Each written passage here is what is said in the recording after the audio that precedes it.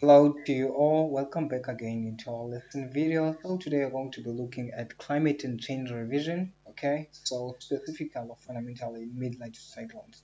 Okay, so please don't forget to subscribe to the channel for more lesson contents, okay? So please subscribe to the channel. Thank you so much.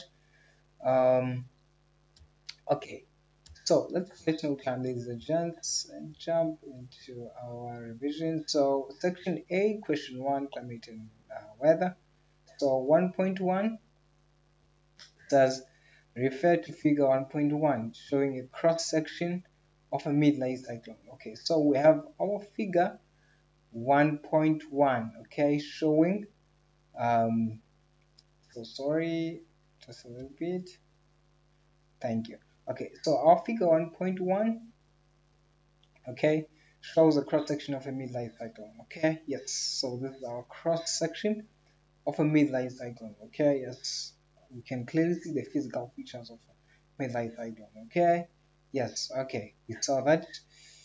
Okay, so a very clever student for geography student was going to clearly see that. Okay, the very first thing that they were going to do in this cross section, they would see that okay, so this is the cross section of midlife cyclone. So meaning that behind the system, as you can see, behind the system, you know that we have the what? The cold front, right? Yes, they were going to draw down their cold front, okay? So that this can help them when answering the questions, okay? Yes, so we have the cold front behind the system, okay? So behind the system, we have the cold front. So if ever we have the cold front, meaning that this portion here is the cold sector, okay? Yes, so this is the cold sector, and also in front of the system, we have the what? We have the warm front, okay? Let's draw the warm front. The student will draw the warm front there, okay? So we have the warm front in front of the system, okay? Yes, so in front of the system we have the warm front, okay? Yes, so that's how it goes. Okay, so now let's go and climb very quick into our questions.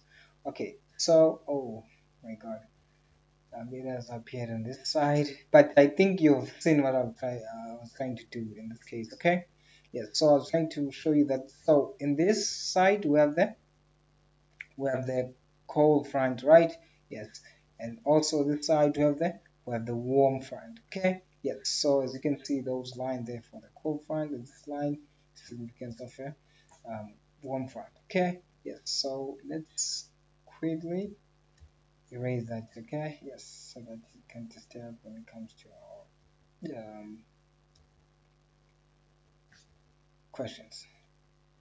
Okay, little bit, guys. Okay, let's jump into our questions now. Okay, so the very first question now says, the very first question says 1.1.1 is the air warmer at A or B? So is air warmer at A or at B? So I showed you guys, I tried to show you a warm front and a cold front, right? Yes. So meaning that if ever we had a warm front this side, okay? If ever we had a warm front this side, this basically means that in this sector, this was going to be a warm sector, meaning that air at A is warmer than at B.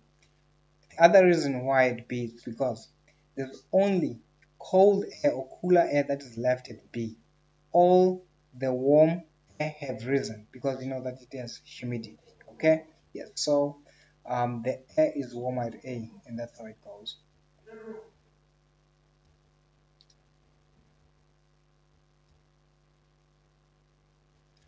Okay, so let's move to second question.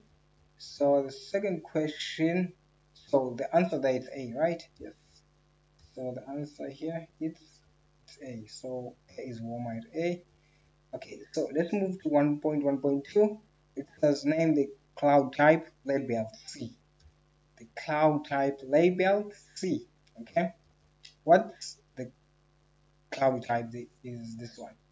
So it's clearly, you can see the shape, you can see this kind of, you can see guys, this is a cumulonimbus cloud, okay? Yes, and also it is associated to be on the side of the cold sector, okay? Yes, it goes with the cold front, okay? Yes, you know the cold front conditions. I've mentioned them in the lesson for mid-range cyclones, okay? Yes, so this is the cumulonimbus cloud. So the cloud type C is cumulonimbus clouds. Okay, yes, I've mentioned that, guys. So let's move to the next following lesson. Um, um, Question. So question 1.1.3 says identify the front label D. So this front here, I told you that this is the warm front. Okay, yes. So this front is the warm front. Okay, yes. The other reason why this is the warm front is because you can see on the top or on the warm center, okay, we have the type of clouds which are called nimbostratus clouds. Okay, yes, so we have nimbostratus clouds. You can see the shape, guys. Yeah, so let's move to 1.1.4. 1.1.4 says state the intensity of the rainfall being experienced at X and Y. So we have to um, state which type of rainfall experienced at X and Y. Okay, yes. So the type of rainfall experienced at X, you know that this rainfall is being caused by or is from cumulus clouds. You know, cumulus clouds are big, huge clouds, guys, okay, that causes heavy rainfall. So at X, we're experiencing heavy rainfall. So X is heavy rainfall, and let's go to Y. What about Y? I told you the type of clouds that are in this warm sector. So these are nimbostratus clouds, okay?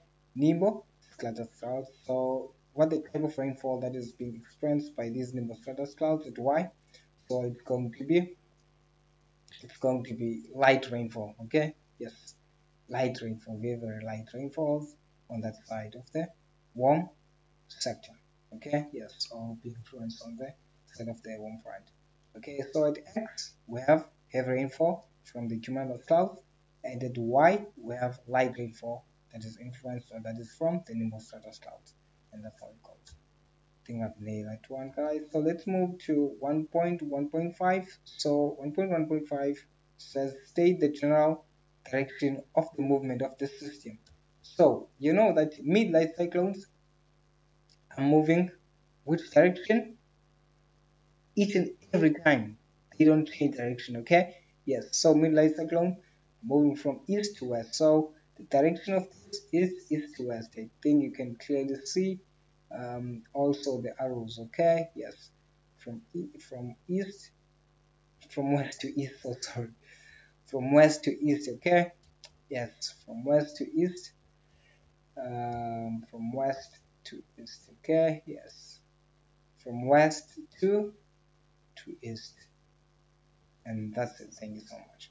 Okay, so from west to east, so there the general direction of the movement of this system, which is mid-light cyclone, is it's west to east, guys. Okay, yes, or you can say easterly direction. Okay, yes, but the most common one is west to east. Okay, yeah, that's how it goes.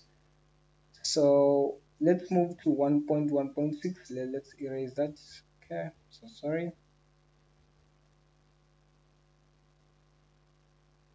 Okay, so 1.1.6 is that name the wind that steers this weather system. Okay, so the reason why, okay, so in other question we can just say, in other ways of asking this question, you can say, why is this system moving from west to east? Okay, what's the influence? What's the major influence? So we have to name the winds that steers this system. So winds that steers these systems are called, we call them westerlies. Okay, so they are westerlies. Okay, you know that the planetary winds that are blowing from west to east is moving this system from this direction west to east are called westerlies, and the winds that are blowing the system from east to west are called easterlies as planetary winds. Okay, yes. So the answer here is westerlies. Okay, yes. So in terms of naming, the wind that steers this weather system is called westerlies. Okay, so that's how it goes, guys, and that's the end of our lesson today. Please don't forget to subscribe for more lesson contents. Thank you so much. See you. Cheers.